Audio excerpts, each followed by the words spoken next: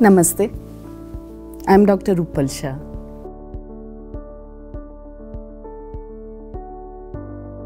So you have decided to do a corneal refractive surgery, but there are so many options. Which one to choose? To help you with that, let me take you through the history of how the corneal refractive surgery evolved. So initially, corneal refractive surgery was getting done in the surface ablation form to make it simpler for you. Basically what we are doing is to reshape the cornea. Now cornea and all body surfaces are covered by a skin-like layer called epithelium.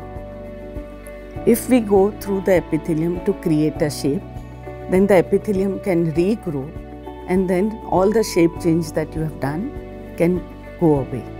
So somehow we need to go under the epithelium in order to achieve the shape change. So the very beginning, we were removing the epithelium, doing the laser treatment so that you get the shape in the bed and then allowing the epithelium to reform. This was known as PRK or Photorefractive Keratectomy. When you do that, there is a longer post-operative recovery period because not just the corneal reshaping that needs to have a healing response, but also the epithelium that you removed has a healing response of its own. So just like if you remove the skin, and the skin can come back in a couple of days, but the normal texture takes a little while to come. Here, the healing response can go on for months. And it also needs to be controlled with the help of drops, sometimes steroids, which needs to be taken for a longer period, and therefore it can have some side effects and needs a close observation. Most corneal refractive surgery is getting done in younger people. They don't really have time. And therefore, LASIK very quickly came into being, where we started creating a flap of the cornea. Now cornea, you can imagine, is like a 500 pages notebook. You can open few pages, do the laser treatment underneath and put the flap back. This is how the LASIK procedure gets done. So it involves two steps. One is to create the shape, the other one is to reshape the bed.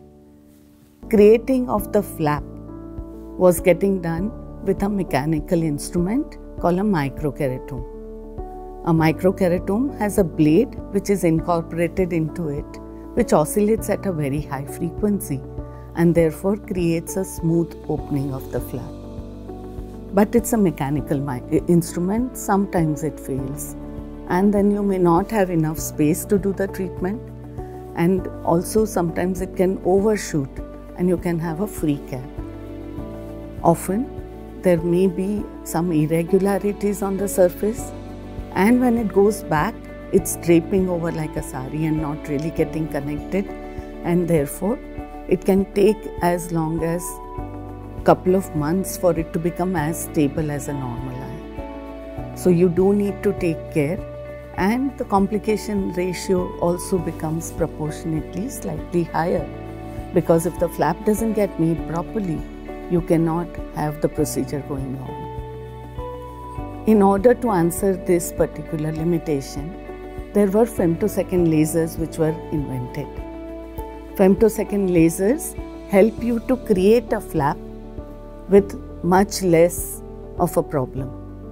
Since it's a laser which is creating a flap, it usually happens in a precise manner, and it also is always almost correctly placed, and you get the desired opening in the stromal bed.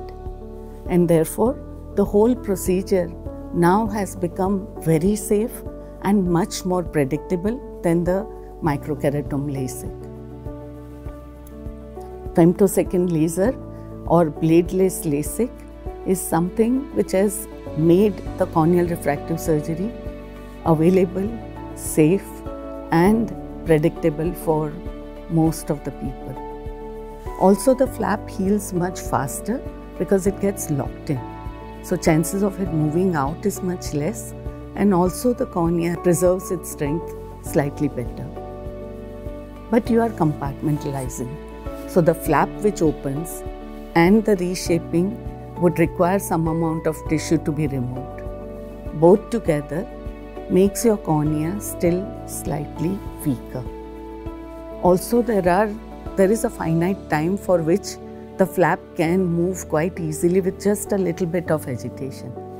And therefore, to answer even these small problems that were likely to happen, SMILE procedure came into being. Now, SMILE is an acronym for Small Incision Lenticule Extraction. Too many jargon of words. Simply put, it means that you are avoiding this making of a flap.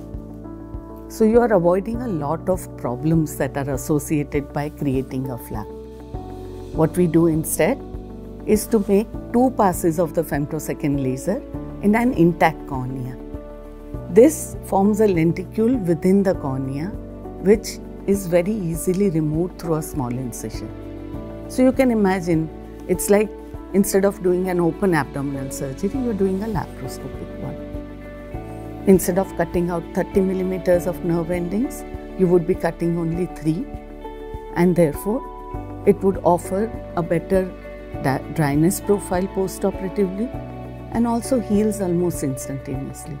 Within a week, you go scuba diving and there is no issue. So in today's generation, where you have to be back on your feet much earlier, SMILE plays a big role in getting you there much easily and with a lot of speed. In a SMILE procedure, you would be able to avoid all possible flap-related issues because you're not creating a flap at all. It has also a safety profile which is quite close to the surface ablation procedure that I described, because you are not creating a flap.